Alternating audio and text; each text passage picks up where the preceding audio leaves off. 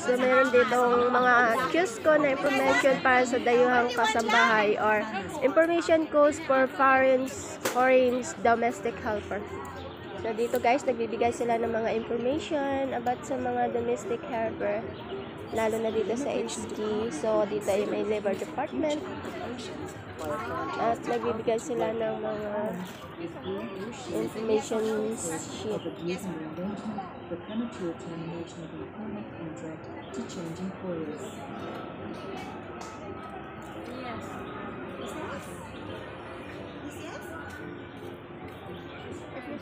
Yes. Is that the labor department? Yes, correct. Thank you. Okay, correct. So, ayan.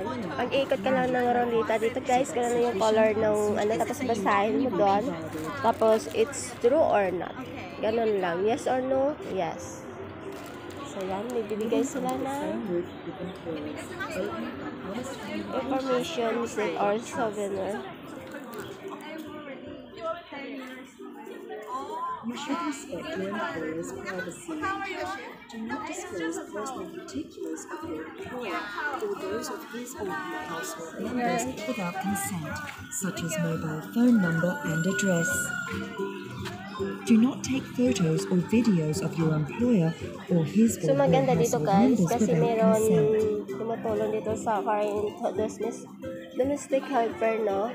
Lalo na 20 oras na hotline para sa mga dayong kasambahay. Yan. Be considerate and respect each other and you will have a harmonious relationship with Kung may your mga employer. problema po kayo sa inyong mga employer, sa mga trabaho nyo, pwede po kayo tumawag dito sa hotline. Yan.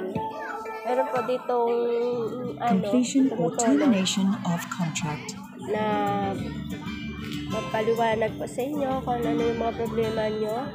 At dito may tutulong ng mga government sa inyo. So, maganda nga ito, no? Kasi mayroong ganito dito sa Hong Kong na nabibigay ng mga information. So, yun guys.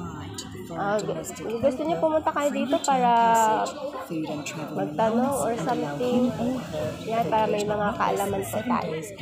Yan, bye!